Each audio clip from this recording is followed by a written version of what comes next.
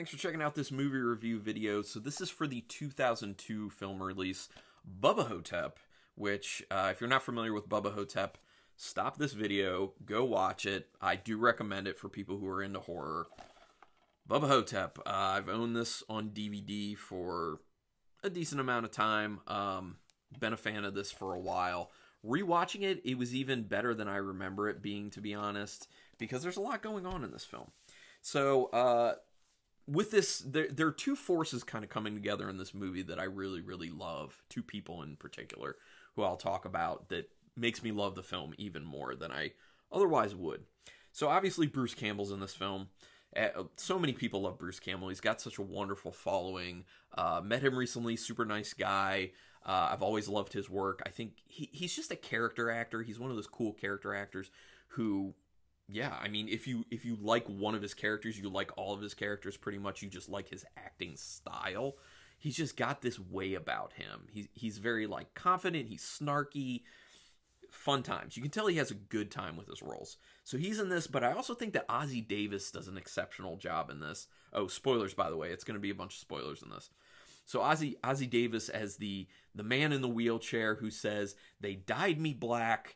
I'm JFK. They took a little portion of my brain out and put a sandbag in there." There's like sand in there. I don't know. But he does a really good job with that role as well. So Bruce and Ozzy do a wonderful job. Also, there's a small role for Reggie Bannister in this, which I greatly appreciate because I love Reggie Bannister from all the Phantasm films. I'm a huge Phantasm fan, P-H-A-N. So that leads me to the other force with this film that I'm all about is Don Coscarelli. I really love Don Coscarelli, mainly because of the Phantasm films that he's given us. I also like he's a fiercely independent filmmaker. From what I know, I've heard an interview with him, and he tries to do all his stuff independently. He tries to not have too much interference from actual production companies that aren't his own. So a lot of the times what he's putting together is severely low budget, and it kind of seems that way a lot of times, but he does try and go as big as he can on practical effects, which is another thing I appreciate. But his stories, or what he chooses to use as his story for inspiration for a film, are always kind of weird, and I like the weird. Obviously, Phantasm, super weird concept. Bubba Ho-Tep is also a very weird concept. But I like it. I like the weird, original, interesting ideas in horror. This is actually Bubba Ho-Tep's based on a short story by Joe R. Lansdale, who is a very established horror writer. I actually haven't read any of his stuff, but I've seen some films and short films that are based on stories of his, so I will get to reading some of his stuff. One that I really want to check out, because I heard an interview with him and he was talking about it in depth, The Drive-In, I think I wrote it down. Yeah, it's just called The Drive-In. Apparently the concept is like some like meteor hits the earth, and people at this drive-in are then like stuck at this drive-in movie theater, and then they start like mutating, and there's all sorts of wacky things that happen, and then they have to create their own society because they're trapped there, and it gets really weird. It sounds fun. It sounds nutty and sounds like it's up my alley, so I want to check that out. I have a lot of respect for Joe R. Lansdale because I know what he's done. I just haven't read any of it yet. Okay, so this movie just about broke even when it was released. They came out $200,000 ahead. So that's not a whole lot, especially when you're putting a lot of time and work into a film like this. So they probably wish they would have made a lot more money than that. But hey, it didn't lose money, so that's a good thing. It pretty much hit cult status out of the gate. It got pretty good reviews, to be honest, and a lot of people liked it immediately. They had been putting it on a bunch of festival circuits, and between hitting the festival circuit and doing that as much as they could, and Bruce Campbell being in it because he has that star power with people in the horror community, people were drawn to it pretty quick as soon as it hit DVD, so it was kind of an immediate cult status film, which I'm glad. A sequel was going to happen. It had a script, but it didn't get enough interest from investors. That is a story that you end up hearing a lot in Hollywood, especially with horror films. Although, you know, I say that, but maybe I don't know. Maybe it's not especially with horror films. I just am more keyed into horror films because that's my thing. So, excuse me. So maybe it's prevalent with everything. Every genre, I don't know. But doing my research, I didn't know about this. We didn't get a sequel, but apparently, I need to look into this. IDW Publishing, which does comic books, did a 5-issue prequel to this film called Bubba Ho-Tep and the Cosmic Bloodsuckers. And Joe R. Lansdale supervised that project. So I'm going to need to find that because that sounds awesome. Okay, so let's get into the actual film portion of it. This is shot very well. I love the way it's shot. It has quick shots where it needs to have quick shots. And that's another thing. It's edited very well, too. The pacing is decent. Yeah, I mean, if you're familiar with what Don Coscarelli's done in the past, the way he directs, the way his cinematography is, it's very good. He does it well. He chooses shots well. It looks aesthetically pleasing. It's good. So this actually immediately puts directly in your face the depression of being in an assisted living home, which actually speaks to a much larger theme, which I'm going to talk about a little bit more later. And it kind of gets, it lets you know immediately that, like, this is a fun movie because the main character, as you first meet him, is Bruce Campbell, saying that he's actual Elvis. Everyone says, "Oh, you're Sebastian Half, sir. You're misremembering. You have dementia or something." And he's like, No. I am actual Elvis. I switched places with Sebastian Half. He liked drugs even more than I did, had a heart attack, and died. And now I'm stuck as Sebastian Half, even though I am actual Elvis. I'm the king. So you meet this character immediately, and you're just like, oh, this is going to be like quirky, comedy, fun. But they do a really good job of also giving you the message that this is also about something else. It's about aging, and it's about what happens to you when you age. And I'm going to talk to that a little bit more. So for that reason, it is fun and funny, but it's also very serious and has a lot of heart to it. And there is impact if you're really paying attention to the film. So one of the cool things they did with this is they did a really good job of portraying that Bruce Campbell's character, Sebastian Half, or Elvis, however you want to put it, because it's never really fleshed out. Like, you could see it being either way. You could be like, he's got dementia and he just thinks he's Elvis, or you could see it as he actually was Elvis. So choose to believe it how you want. They leave it very ambiguous, and I kind of like that about the film. So the days just blur together for him, and they did a really good job of visually portraying that. He's getting like flashes of things happening. He's not even sure that he's seeing certain things, and it's all just blurring together.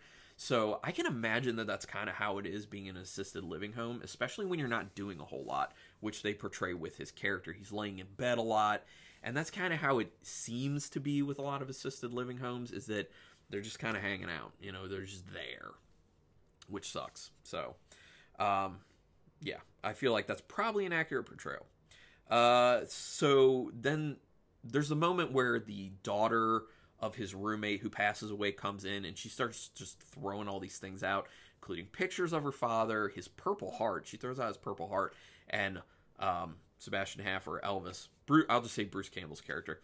Bruce Campbell's character is like, can I at least have his purple heart? He was very proud of that thing. So this kind of speaks to one of those themes of like what happens as you age. Our society in general, at least in the United States, is very geared towards young people. It's all about people who can be in the workforce and contribute in that way. It's all about the young. It's all about marketing to young people. And when you age to a certain level, you're just kind of viewed as persona non grata in a sense. And that plays out in this film a few ways. One way is with this daughter coming in and just throwing out all her father's stuff. I mean, he just died, and she's just basically like, all right, it's over, dead and gone.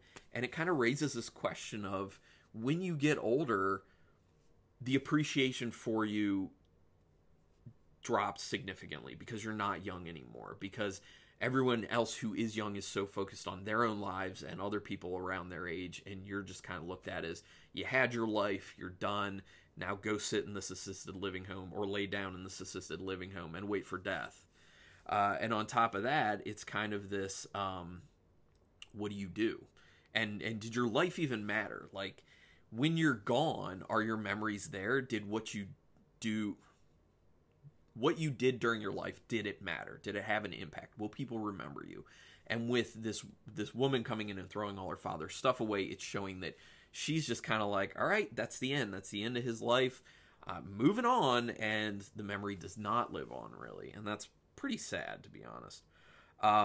The other thing is sexuality kind of going away, which plays a lot with Bruce Campbell's character, because he keeps talking about how, you know, back in his day, he would get erections all the time and have no problem, but now that he's older, he has a problem with it, and it's very depressing.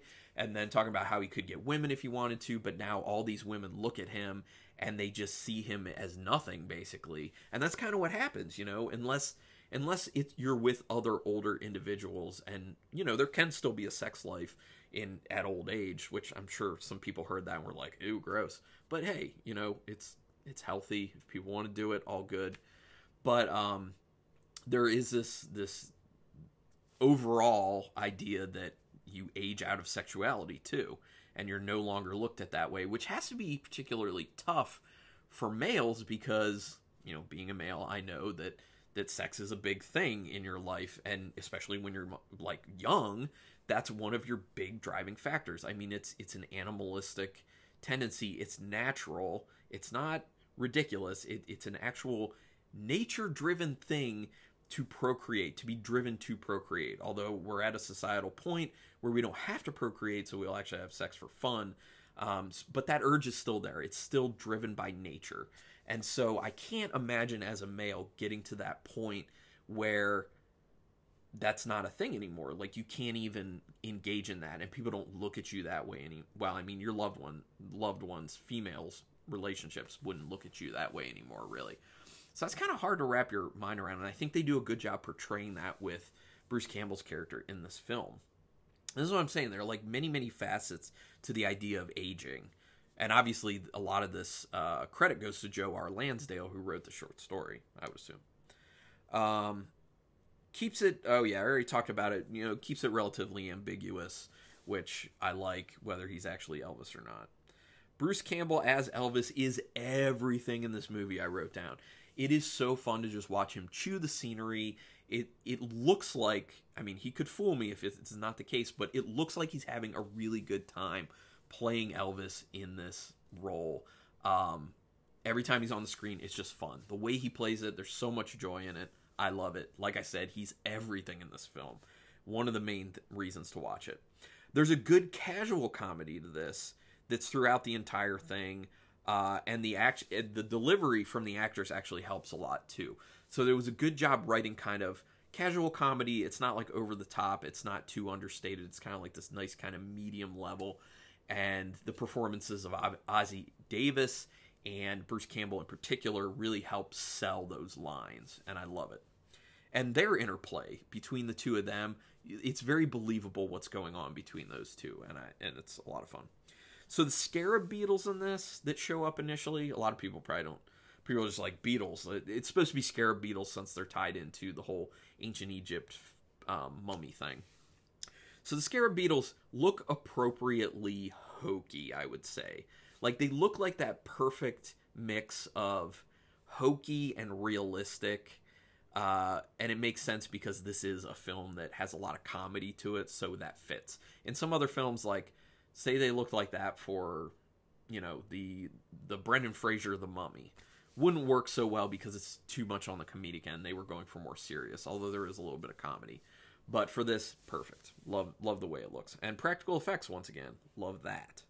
As I've said so many times. The scene of Bruce Campbell and Ozzie Davis's characters going to battle at the very end is wonderful in this film. It's like, it always sticks out in my mind. That is the one scene I remember most from this film when I think back to it.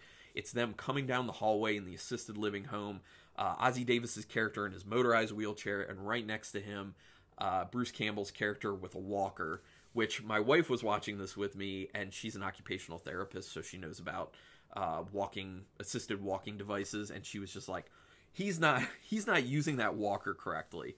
And I turned to her and I was like, Rebecca, I don't think they really cared about that when they were making this film. She's like, well, I'm just saying, if they wanted to make this realistic, that's not... And I'm like, I don't think they really care. And I think your typical viewer doesn't either, and they probably don't even pick up on it. They're just like, yeah, whatever. Because that's not what that scene is about. That scene is about these old people who everyone thinks are useless to society at this point, pretty much forgotten and left there for dead. And it's their badass moment. They have a new lease on life. And Bruce Campbell's character talks about this in the film. When the mummy shows up at the assisted living home and he has something to get involved in, something to investigate, something to fight against, it makes him feel invigorated again. And he's just like, he has something to live for. It's not all about just laying there and waiting for death anymore. It's about getting involved, having some action. And just seeing that moment of them being motivated, and they're like, yeah, we're at the end of our lives, but we're still going to make a difference, and we're going to save the souls of all these other individuals at this assisted living home. It's just a badass moment for these older gentlemen who people look at and are just like, whatever, their life is over. Not so much, because they're going to be heroes. And I just love that moment. The music is great in all such situations in this, in my opinion, especially at the end when you have the very impactful moments of both the characters dying, basically. Passing away, the heartfelt music that plays is very well done, and it really helps those scenes. And it's impactful. It really is, because, you know, they went out on top, in a sense, these guys. The whole movie is basically a meditation on aging, and if life even matters once you've passed away. I kind of talked about this a little bit, but it's this kind of, it makes you think, if you're really watching the film and paying attention, you know, when I age, how are people going to view me? When I die, are people going to remember me? It kind of plays to those fears, and I feel like a lot of people have those fears in life, is what happens as I age to my body, to, you know, my mind, to how people think of me, how people view me, my interaction with society, my ability to do things on a daily basis. But then also when I die, will people remember me? Will I leave a legacy? And I feel like that's why a lot of people have children for that reason, but that doesn't guarantee it, as you see in this film with that daughter throwing all her father's things out because she's just, you know, she didn't care. So this plays to a lot of fears about aging and dying, and these are fears that should resonate with everyone because it will happen to everyone. And for this reason, it's not just a good movie because it's fun and there's good comedy to it. It's a good movie because it has an actual message. It really has something to say, and it should resonate with pretty much everyone. I mean, it certainly resonates with me, as you can tell. And the last thing I just said, the last thing I want to say about it is a more simplistic version of what I was saying, is this film has a lot of heart because it has a lot to say, and I really like it. I love this film. It's a really good time, and I feel like every time I do watch it, which it's been a while since the last time, every time I do watch it, I'm reminded how good it is. Like, I always remember liking it, and then I watch it, and I like it more than I remember liking it. So it's the gift that keeps on giving every time you watch it. So thank you, Bruce Campbell. Thank you, Ozzie Davis. Thank you, Don Coscarelli. Thank you, Joe R. Lansdale. And thank you to everyone who came together to make the film possible, because it is an awesome cult classic. Hopefully everyone enjoyed this review. Now I'm going to do my star rating on this one. 5 stars out of 5 stars with half stars in play. 4 stars. I'm going to give this a 4-star. I think it's firmly there. It makes a lot of sense. This is a 4-star film. It's a good one. Thanks everyone for checking this out. If you haven't seen this film, I would have hoped you didn't go all the way through this because it spoiled a bunch of stuff. But go watch the movie anyway. It's totally worth it. Hit that subscribe if you can for me. That's your one way to pay me back. Costs you no money, like a second of your life, and it can mean a lot for my channel. So thank you for checking this out, though. Spread the word if you can. Until next time, keep it brutal.